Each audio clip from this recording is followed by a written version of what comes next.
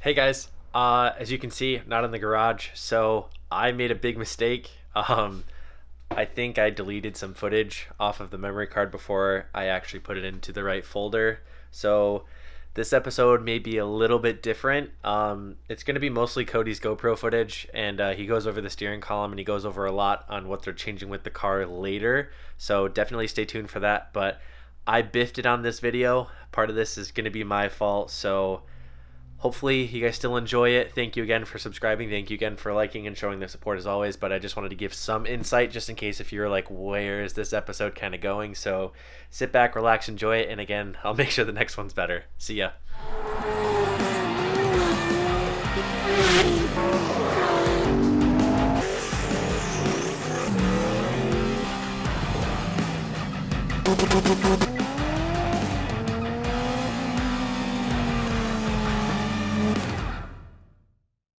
When the fun doesn't stop.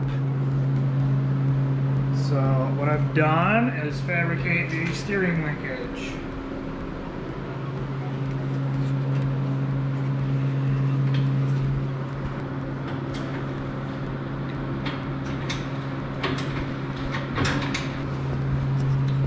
Nice and smooth. These Calatop bearings work very nicely.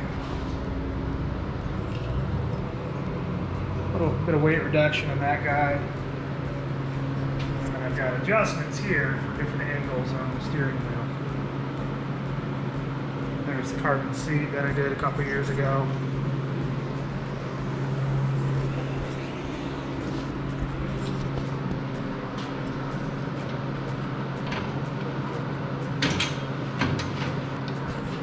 Now I'm going to pop this off and try not to melt the bearings because those are part of the shaft now. So, wish me luck.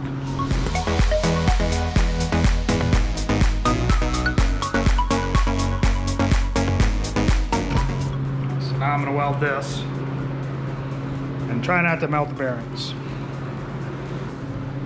And done.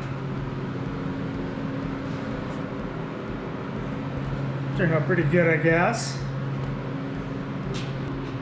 There's the view of the full cockpit right there.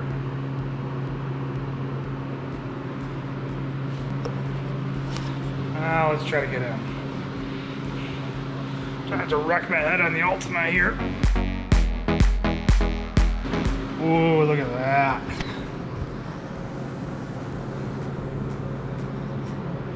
It's kind of right on my forehead, but oh gosh, that is so smooth. Yeah, there's the pedals. Good clearance for all those. Paul, you're gonna like this. That's the way it's done. That's so nice, so pumped.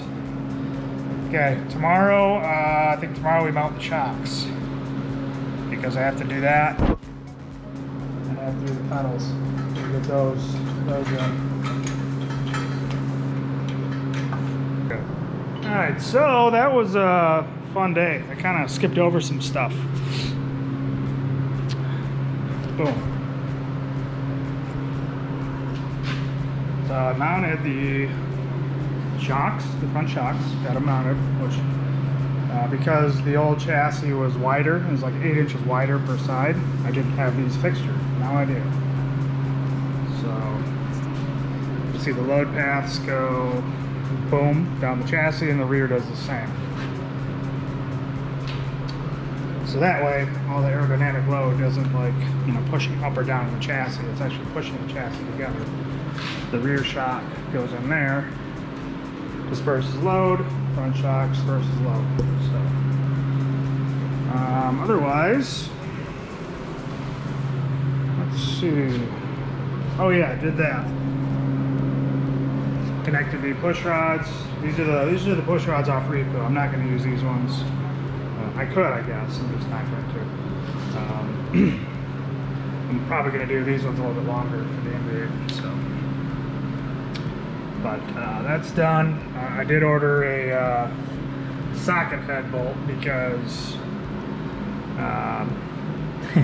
it'll turn, but it's gonna be difficult. So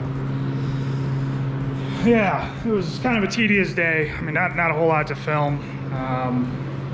Just a lot of brackets. So oh, I had an oops.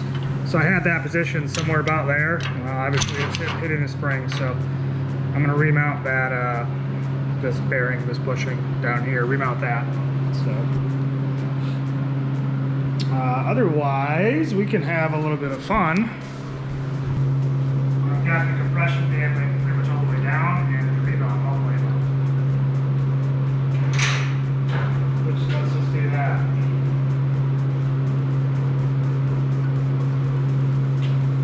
So we've got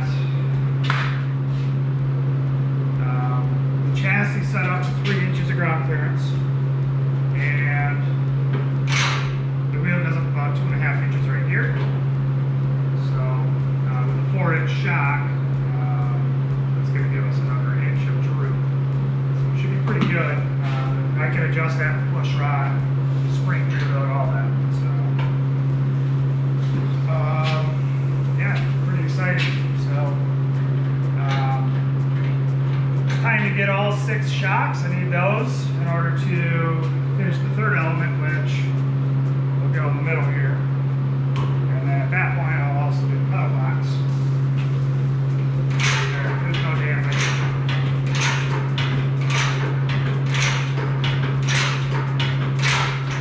Got smooth movement on all of it, so it's pretty exciting. What else? I guess that's it. Just a lot of freaking work. Yeah, I got an pedal box, third element stuff.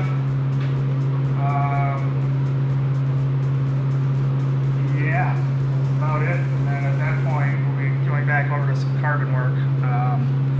Sebastian is working on a new engine cover because we are extending the wheelbase 9 inches. He's done some studies. The Enviate's pretty wide in any case. It was a 100-inch wheelbase, and the front wheels are about 82 inches wide. So it's almost square. So longer car means we get more downforce. So I'm not complaining with that. And then I'm curious how wide this is. The ruler itself is 3 inches. So I'm gonna line this up out to the bottom edge. Oh yeah. And I've got 79.5 inches plus 3 is what, 82.5.